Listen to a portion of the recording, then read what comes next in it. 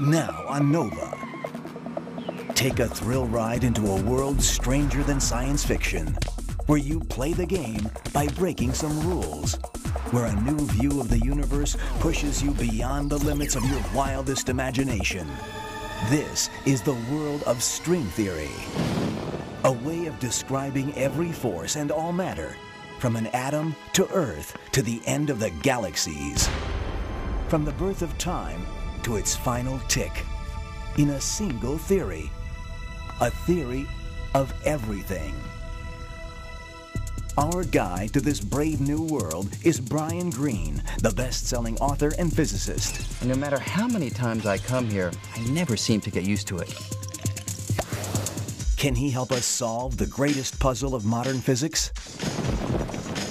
That our understanding of the universe is based on two sets of laws that don't agree. Resolving that contradiction eluded even Einstein, who made it his final quest. After decades, we may finally be on the verge of a breakthrough. The solution is strings. Tiny bits of energy vibrating like the strings on a cello. A cosmic symphony at the heart of all reality. But it comes at a price. Parallel universes and 11 dimensions, most of which you've never seen. We really may live in a universe with more dimensions than meet the eye. People who've said that there are extra dimensions of space have been labeled crackpots or people who are bananas. A mirage of science and mathematics? Or the ultimate theory of everything? If string theory fails to provide a testable prediction, then nobody should believe it. Is that a theory of physics or a philosophy? One thing that is certain is that string theory is already showing us that the universe may be a lot stranger than any of us ever imagined. Coming up tonight. It all started with an apple. The triumph of Newton's equations come from the quest to understand the planets and the stars. And we've come a long way since. Einstein gave the world a new picture for what the force of gravity actually is. Where he left off, string theorists now dare to go. But how close are they to fulfilling Einstein's dream? Watch The Elegant Universe right now.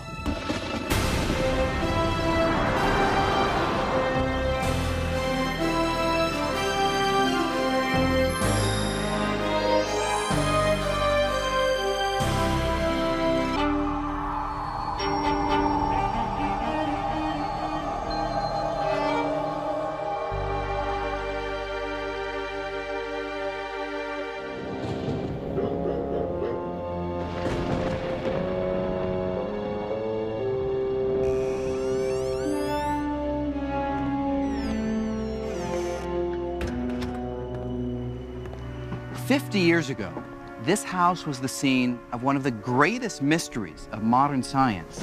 A mystery so profound that today, thousands of scientists on the cutting edge of physics are still trying to solve it. Albert Einstein spent his last 2 decades in this modest home in Princeton, New Jersey. And in his second-floor study, Einstein relentlessly sought a single theory so powerful, it would describe all the workings of the universe. Even as he neared the end of his life, Einstein kept a notepad close at hand, furiously trying to come up with the equations for what would come to be known as the theory of everything. Convinced he was on the verge of the most important discovery in the history of science, Einstein ran out of time, his dream unfulfilled. Now, almost a half-century later, Einstein's goal of unification, combining all the laws of the universe in one all-encompassing theory, has become the holy grail of modern physics. And we think we may at last achieve Einstein's dream with a new and radical set of ideas called string theory. But if this revolutionary theory is right, we are in for quite a shock. String theory says we may be living in a universe where reality meets science fiction. A universe of 11 dimensions, with parallel universes right next door. An elegant universe composed entirely of the music of strings. But for all its ambition, the basic idea of string theory is surprisingly simple. It says that everything in the universe, from the tiniest particle to the most distant star, is made from one kind of ingredient: unimaginably small, vibrating strands of energy called strings. Just as the strings of a cello can give rise to a rich variety of musical notes, the tiny strings in string theory vibrate in a multitude of different ways, making up all the constituents of nature. In other words, the universe is like a grand cosmic symphony, resonating with all the various notes these tiny, vibrating strands of energy can play. String theory is still in its infancy, but it's already revealing a radically new picture of the universe, one that is both strange and beautiful. But what makes us think we can understand all the complexity of the universe, let alone reduce it to a single theory of everything? We have R mu minus a half G mu R. You remember how this goes. Equals 8 pi G T mu. Comes from varying the Einstein-Hilbert action. We get the field equations. And this term, you remember what this is called? No. That's the scalar curvature. This is the Ricci tensor. Have you been studying this at all? No matter how hard you try, you can't teach physics to a dog. Their brains just aren't wired to grasp it. But what about us? How do we know that we're wired to comprehend the deepest laws of the universe? Well, physicists today are confident that we are. And we're picking up where Einstein left off in his quest for unification. Unification would be the formulation of a law that describes perhaps everything in the known universe from one single idea, one master equation. And we think that there might be this master equation because throughout the course of the last 200 years or so, our understanding of the universe has given us a variety of explanations that are all pointing towards one spot. They seem to all be converging on one nugget of an idea that we're still trying to find. Unification is where it's at. Unification is what we're trying to accomplish. The whole aim of fundamental physics is to see more and more of the world's phenomena in terms of fewer and simpler principles. We feel as physicists that if we can explain a wide number of phenomena in a very simple manner, that's somehow progress. There is almost an emotional aspect to the way in which the great theories in physics sort of encompass a wide variety of apparently different physical phenomena. So this idea that we should be aiming to unify our understanding is inherent, essentially, to the whole way in which this kind of science progresses. And long before Einstein, the quest for unification began with the most famous accident in the history of science. As the story goes, one day in 1665, a young man was sitting under a tree when all of a sudden he saw an apple fall from above. And with the fall of that apple, Isaac Newton revolutionized our picture of the universe. In an audacious proposal for his time, Newton proclaimed that the force pulling apples to the ground and the force keeping the moon in orbit around the Earth were actually one and the same. In one fell swoop, Newton unified the heavens and the earth in a single theory he called gravity. The unification of the celestial with the terrestrial, that the same laws that govern the planets in their motions govern the tides and the falling of fruit here on Earth. It was a fantastic unification of our picture of nature. Gravity was the first force to be understood scientifically, though 3 more would eventually follow. And although Newton discovered his law of gravity more than 300 years ago, his equations describing this force make such accurate predictions that we still make use of them today. In fact, scientists needed nothing more than Newton's equations to plot the course of a rocket that landed men on the moon. 11, this is Houston. Yet, there was a problem. While his laws described the strength of gravity with great accuracy, Newton was harboring an embarrassing secret. He had no idea how gravity actually works.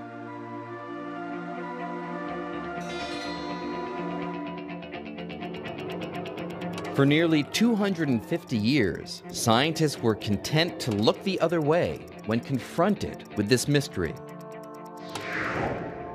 But in the early 1900s, an unknown clerk working in the Swiss Patent Office would change all that. While reviewing patent applications, Albert Einstein was also pondering the behavior of light. And little did Einstein know that his musings on light would lead him to solve Newton's mystery of what gravity is. At the age of 26, Einstein made a startling discovery: that the velocity of light is a kind of cosmic speed limit, a speed that nothing in the universe can exceed.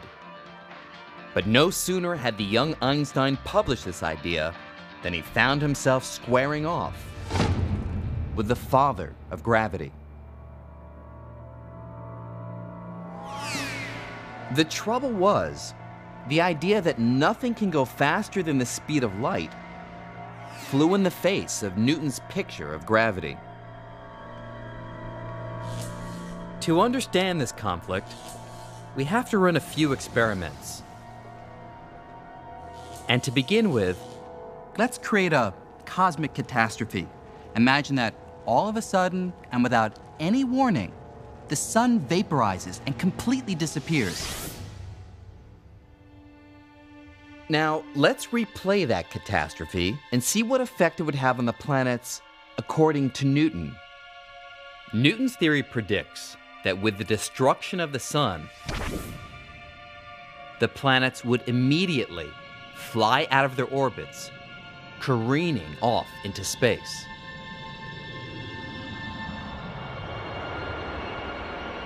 In other words, Newton thought that gravity was a force that acts instantaneously across any distance, and so we would immediately feel the effect of the sun's destruction.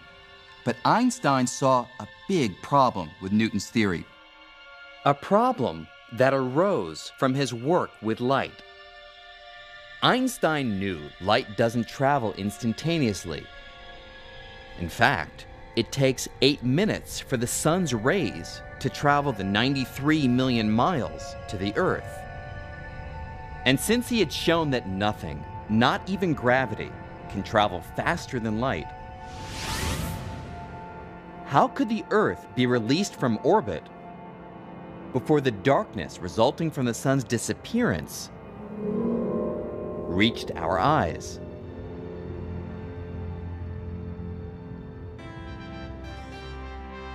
To the young upstart from the Swiss Patent Office, anything outrunning light was impossible.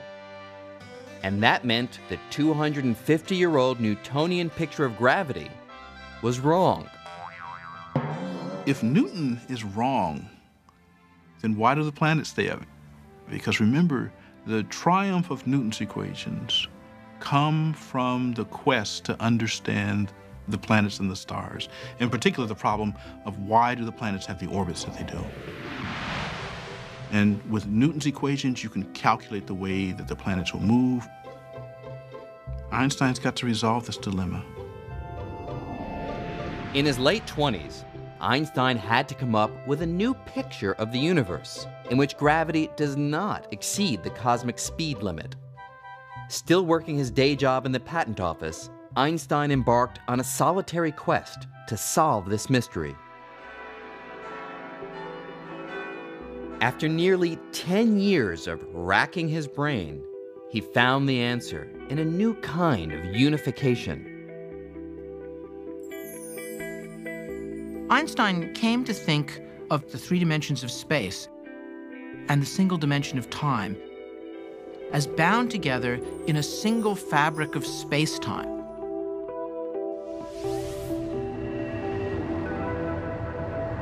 It was his hope that by understanding the geometry of this four-dimensional fabric of space-time, that he could simply talk about things moving along surfaces in this space-time fabric.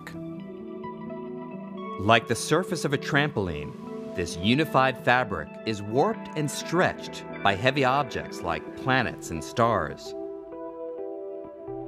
And it's this warping or curving of space-time that creates what we feel as gravity. A planet like the Earth is kept in orbit not because the sun reaches out and instantaneously grabs hold of it, as in Newton's theory, but simply because it follows curves in the spatial fabric caused by the sun's presence. So, with this new understanding of gravity, let's rerun the cosmic catastrophe. Let's see what happens now if the sun disappears. The gravitational disturbance that results will form a wave that travels across the spatial fabric in much the same way that a pebble dropped into a pond makes ripples that travel across the surface of the water. So we wouldn't feel a change in our orbit around the sun until this wave reached the Earth. What's more, Einstein calculated that these ripples of gravity travel at exactly the speed of light. And so, with this new approach, Einstein resolved the conflict with Newton over how fast gravity travels. And more than that, Einstein gave the world a new picture for what the force of gravity actually is. Its warps and curves in the fabric of space and time. Einstein called this new picture of gravity general relativity. And within a few short years, Albert Einstein became a household name. Einstein was like a rock star in his day. He was one of the most widely known and recognizable figures alive. He and perhaps Charlie Chaplin were the reigning kings of the popular media.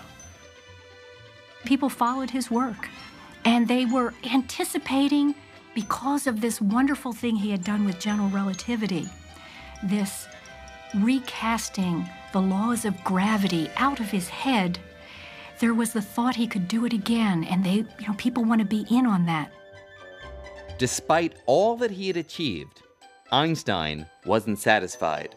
He immediately set his sights on an even grander goal, the unification of his new picture of gravity with the only other force known at the time, electromagnetism. Now, electromagnetism is a force that had itself been unified only a few decades earlier. In the mid-1800s, electricity and magnetism were sparking scientists' interest. These two forces seemed to share a curious relationship that inventors like Samuel Morse were taking advantage of in newfangled devices such as the telegraph. An electrical pulse sent through a telegraph wire to a magnet thousands of miles away produced the familiar dots and dashes of Morse code that allowed messages to be transmitted across the continent in a fraction of a second.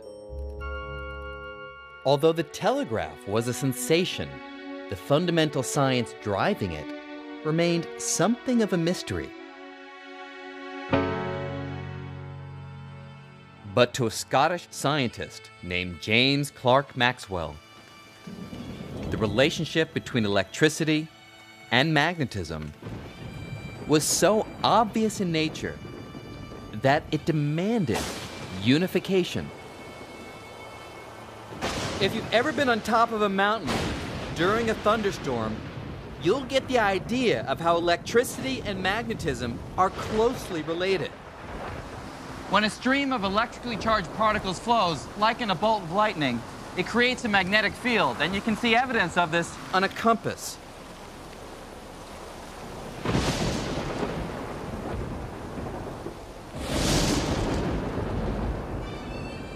Obsessed with this relationship, the Scot was determined to explain the connection between electricity and magnetism in the language of mathematics. Casting new light on the subject, Maxwell devised a set of 4 elegant mathematical equations that unified electricity and magnetism in a single force called electromagnetism. And like Isaac Newton before him, Maxwell's unification took science a step closer to cracking the code of the universe. That was really the remarkable thing, that these different phenomena were really connected in this way. And it's another example of diverse phenomena coming from a single underlying building block or a single underlying principle. Imagine that everything that you can think of which has to do with electricity and magnetism can all be written in 4 very simple equations. Isn't that incredible? Isn't that amazing? I call that elegant. Einstein thought that this was one of the triumphant moments of all of physics and admired Maxwell hugely for what he had done. About 50 years after Maxwell unified electricity and magnetism, Einstein was confident that if he could unify his new theory of gravity with Maxwell's electromagnetism, he'd be able to formulate a master equation that could describe everything, the entire universe. Einstein clearly believes that the universe has an overall grand and beautiful pattern to the way that it works. And so to answer the question, why was he looking for the unification? I think the answer is simply that Einstein is one of those physicists who really wants to know the mind of God, which means the entire picture.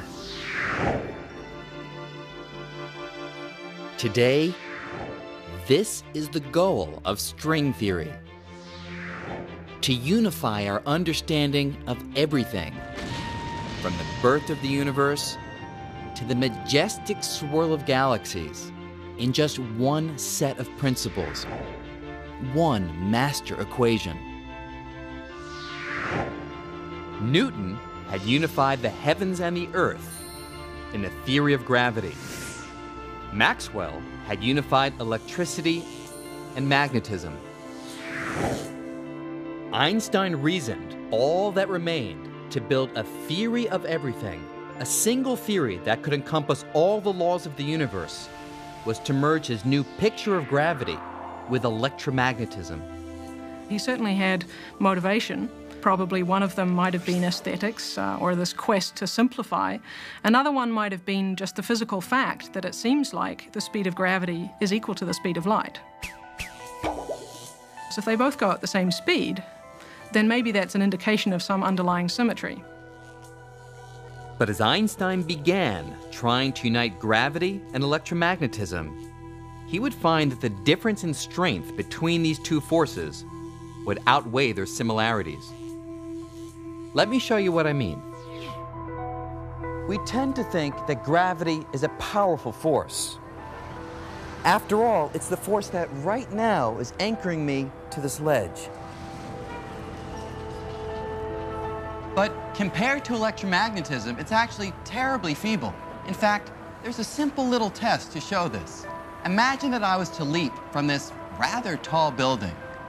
Actually, let's not just imagine it. Let's do it. You'll see what I mean.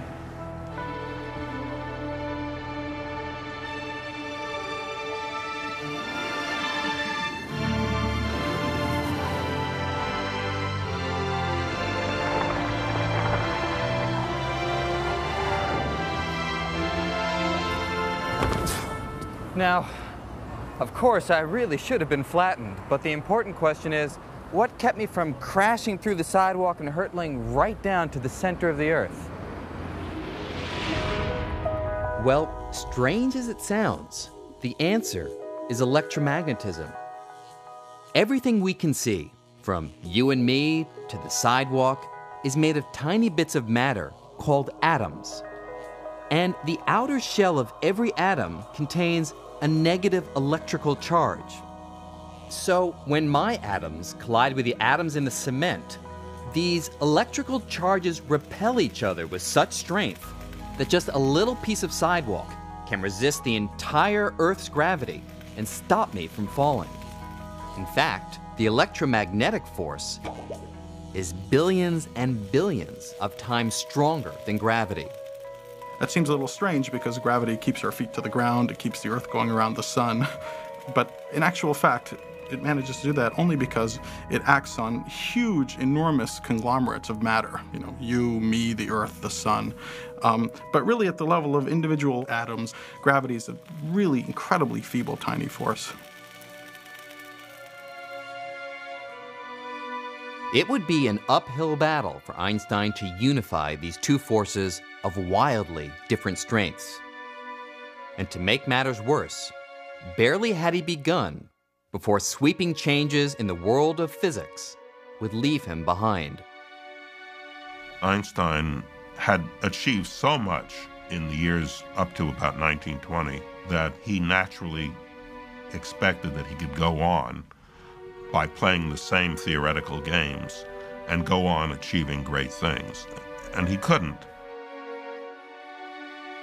Nature revealed itself in other ways in the 1920s and 1930s, and the particular tricks and tools that Einstein had at his disposal that had been so fabulously successful just weren't applicable anymore.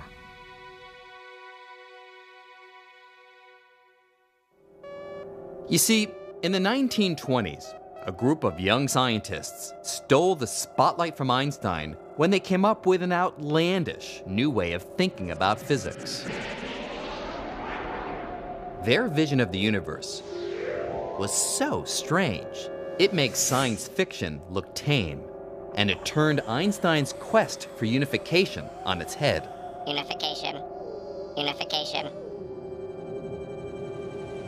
Led by Danish physicist Niels Bohr, these scientists were uncovering an entirely new realm of the universe. Atoms, long thought to be the smallest constituents of nature, were found to consist of even smaller particles, the now familiar nucleus of protons and neutrons, orbited by electrons. And the theories of Einstein and Maxwell were useless at explaining the bizarre way these tiny bits of matter interact with each other inside the atom. There was a tremendous mystery about how to account for all this, how to account for what was happening to the nucleus as the atom began to be pried apart in different ways. And the old theories were totally inadequate to the task of explaining them. Gravity was irrelevant, it was far too weak, and electricity and magnetism was not sufficient. Without a theory to explain this strange new world, these scientists were lost in an unfamiliar atomic territory, looking for any recognizable landmarks.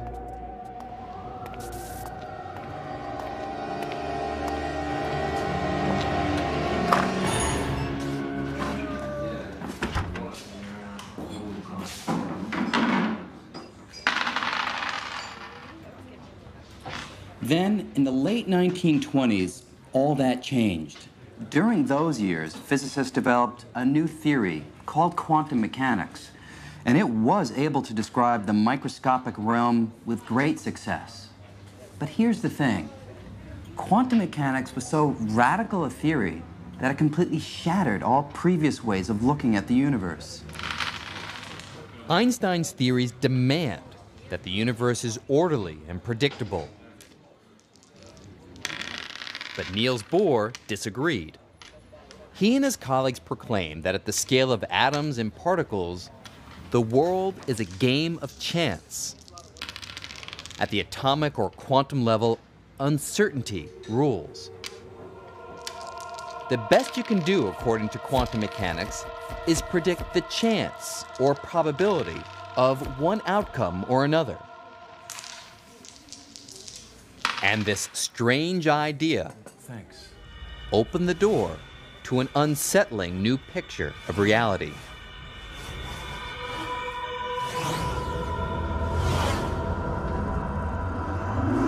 It was so unsettling that if the bizarre features of quantum mechanics were noticeable in our everyday world, like they are here in the Quantum Cafe, you might think you'd lost your mind. The laws in the quantum world are very different from the laws that we are used to. Our daily experiences are totally different from anything that you would see in the quantum world. The quantum world is crazy. It's probably the best way to put it. It's a crazy world. For nearly 80 years, quantum mechanics has successfully claimed that the strange and bizarre are typical of how our universe actually behaves on extremely small scales. At the scale of everyday life, we don't directly experience the weirdness of quantum mechanics. But here, in the Quantum Cafe, big, everyday things sometimes behave as if they were microscopically tiny. And no matter how many times I come here, I never seem to get used to it. I'll have an orange juice, please. I'll try. I'll try, she says. You see, they're not used to people placing definite orders here in the Quantum Cafe because here, everything is ruled by chance. While I'd like an orange juice, there's only a particular probability that I'll actually get one.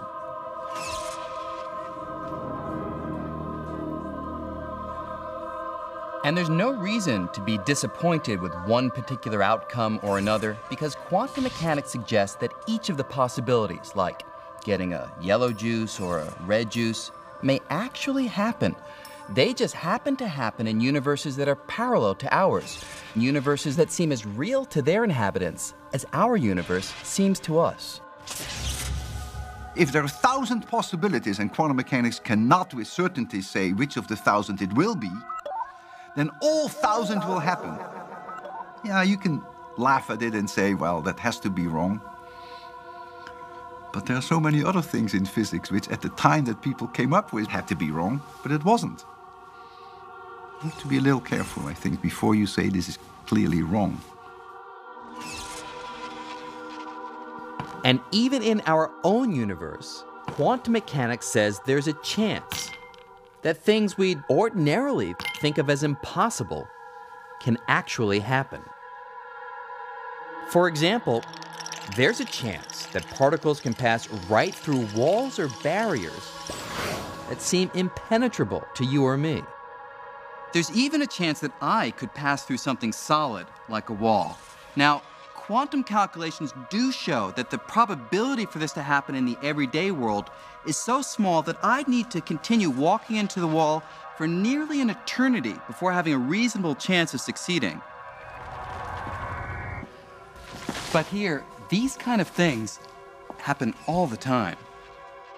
You have to learn to abandon those assumptions that you have about the world in order to understand quantum mechanics. In my gut, in my belly, do I feel like I have a deep intuitive understanding of quantum mechanics? No. And neither did Einstein. He never lost faith that the universe behaves in a certain and predictable way. The idea that all we can do is calculate the odds that things will turn out one way or another was something Einstein deeply resisted. Quantum mechanics says that you can't know for certain the outcome of any experiment. You can only assign a certain probability to the outcome of any experiment. And this Einstein disliked intensely. He used to say, God does not throw dice. Yet experiment after experiment showed Einstein was wrong, and that quantum mechanics really does describe how the world works at the subatomic level. So quantum mechanics is not a luxury, something that you can do without. I mean, why is water the way it is? Why does light go straight through water? Why is it transparent? Why are other things not transparent? How do molecules form? Why are they reacting the way they react? The moment that you want to understand anything at an atomic level, as non-intuitive as it is, at that moment you can only make progress with quantum mechanics. Quantum mechanics is fantastically accurate. There has never been a prediction of quantum mechanics that has contradicted an observation. Never. By the 1930s, Einstein's quest for unification was floundering, while quantum mechanics was unlocking the secrets of the atom. Scientists found that gravity and electromagnetism are not the only forces ruling the universe. Probing the structure of the atom, they discovered two more forces. One, dubbed the strong nuclear force, acts like a superglue, holding the nucleus of every atom together, binding protons to neutrons. And the other, called the weak nuclear force, allows neutrons to turn into protons, giving off radiation in the process.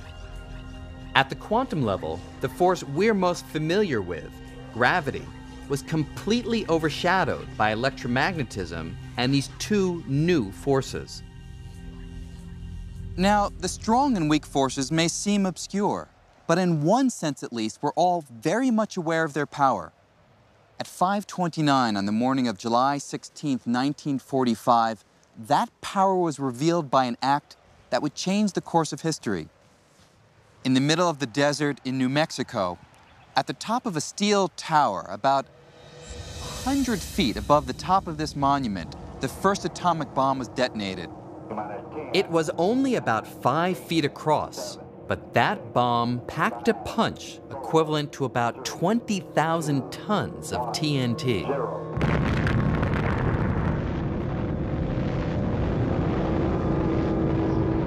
With that powerful explosion, scientists unleashed the strong nuclear force, the force that keeps neutrons and protons tightly glued together inside the nucleus of an atom. By breaking the bonds of that glue and splitting the atom apart, vast, truly unbelievable amounts of destructive energy were released.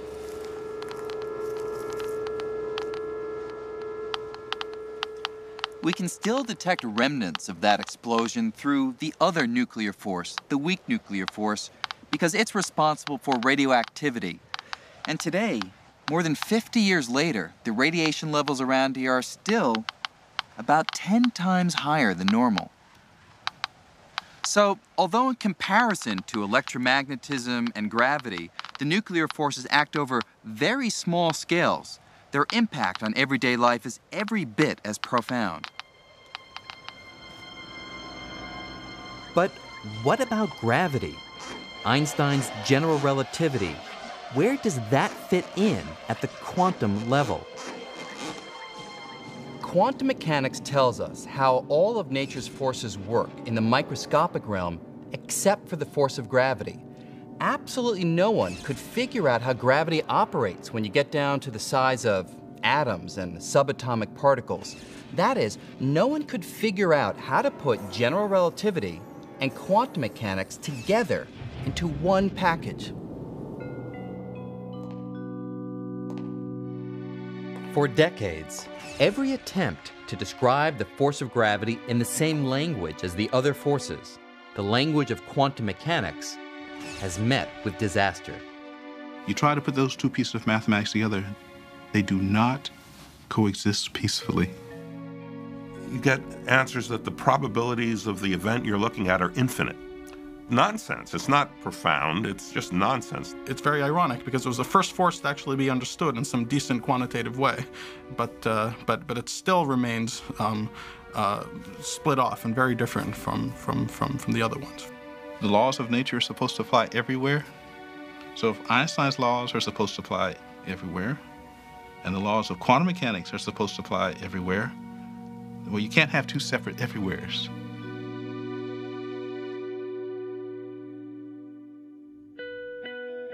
In 1933, after fleeing Nazi Germany, Einstein settled in Princeton, New Jersey. Working in solitude, he stubbornly continued the quest he had begun more than a decade earlier to unite gravity and electromagnetism.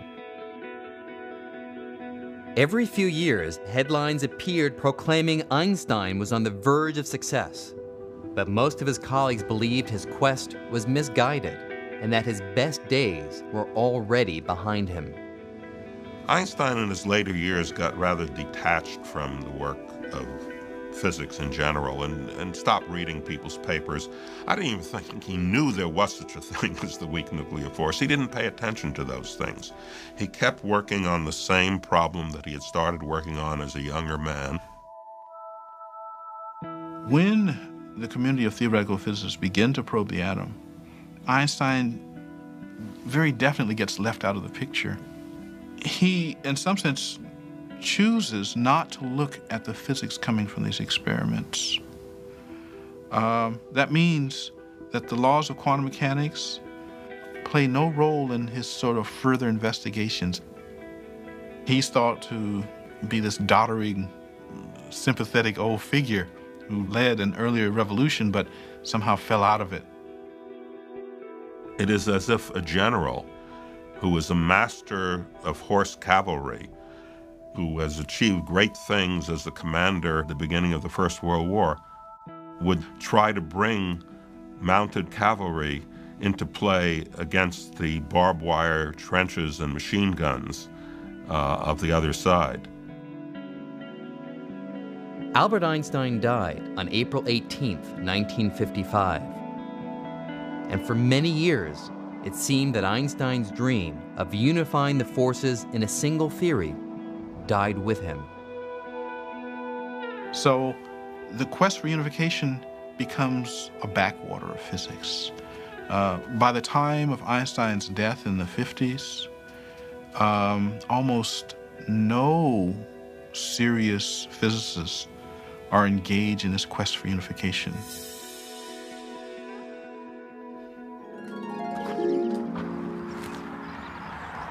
In the years since, physics split into two separate camps. One that uses general relativity to study big and heavy objects, things like stars, galaxies, and the universe as a whole. And another that uses quantum mechanics to study the tiniest of objects like atoms and particles. This has kind of been like having two families that just cannot get along and never talk to each other, living under the same roof. There just seemed to be no way to combine quantum mechanics and general relativity in a single theory that could describe the universe on all scales.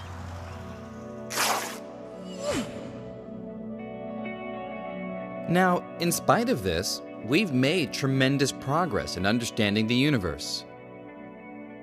But there's a catch. There are strange realms of the cosmos that will never be fully understood until we find a unified theory. And nowhere is this more evident than in the depths of a black hole. A German astronomer named Karl Schwarzschild first proposed what we now call black holes in 1916. While stationed on the front lines in World War I, he solved the equations of Einstein's general relativity in a new and puzzling way. Between calculations of artillery trajectories, Schwarzschild figured out that an enormous amount of mass, like that of a very dense star, concentrated in a small area, would warp the fabric of space-time so severely that nothing, not even light, could escape its gravitational pull. For decades, physicists were skeptical that Schwarzschild's calculations were anything more than theory. But today, satellite telescopes probing deep into space are discovering regions with enormous gravitational pull that most scientists believe are black holes. Schwarzschild's theory now seems to be reality. So, here's the question. If you're trying to figure out what happens in the depths of a black hole, where an entire star is crushed to a tiny speck, do you use general relativity because the star is incredibly heavy, or quantum mechanics because it's incredibly tiny? Well, that's the problem. Since the center of a black hole is both tiny and heavy, you can't avoid using both theories at the same time. And when we try to put the two theories together in the realm of black holes, they conflict, it breaks down. They give nonsensical predictions, and the universe is not nonsensical. It's got to make sense. Quantum mechanics works really well for small things, and general relativity works really well for stars and galaxies. But the atoms, the small things, and the galaxies, they're part of the same universe. So there has to be some description that applies to everything. So we can't have one description for atoms and one for stars. Now, with string theory, we think we may have found a way to unite our theory of the large and our theory of the small and make sense of the universe at all scales and all places. Instead of a multitude of tiny particles, string theory proclaims that everything in the universe, all forces and all matter, is made of one single ingredient, tiny, vibrating strands of energy known as strings. A string can wiggle in many different ways, whereas of course a point can't.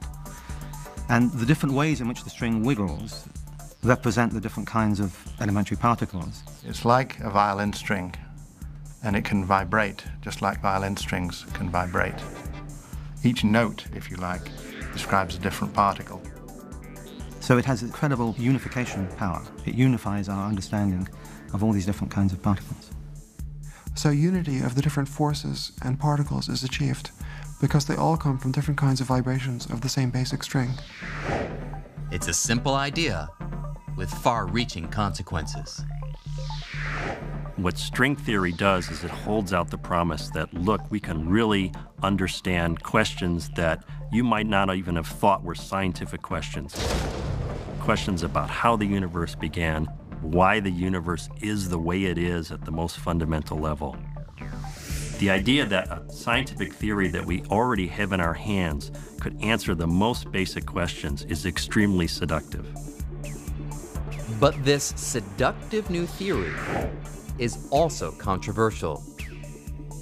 Strings, if they exist, are so small, there's little hope of ever seeing one. String theory and string theorists do have a real problem. How do you actually test string theory? If you can't test it in the way that we test normal theories, it's not science, it's philosophy. And that's a real problem. If string theory fails to provide a testable prediction, then nobody should believe it. On the other hand, there's a kind of elegance to these things, and given the history of how theoretical physics has evolved thus far, it is totally conceivable that some, if not all, of these ideas will turn out to be correct. I think 100 years from now, this particular period when most of the brightest young theoretical physicists worked on string theory will be remembered as a heroic age when theorists tried and succeeded to develop a unified theory of all the phenomena of nature. On the other hand, it may be remembered as a tragic failure. My guess is that it'll be something like the former rather than the latter. But ask me 100 years from now, then I can tell you.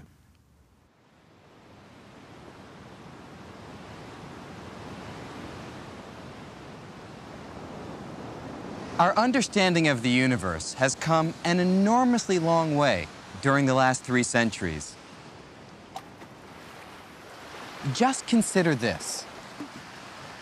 Isaac Newton, who's perhaps the greatest scientist of all time, once said, I have been like a boy, playing on the seashore, diverting myself and now and then finding a smoother pebble or prettier shell than usual, while the great ocean of truth lay before me, all undiscovered. And yet, 250 years later, Albert Einstein, who was Newton's true successor, was able to seriously suggest that this vast ocean, all the laws of nature, might be reduced to a few fundamental ideas expressed by a handful of mathematical symbols. And today, a half-century after Einstein's death, we may at last be on the verge of fulfilling his dream of unification with string theory.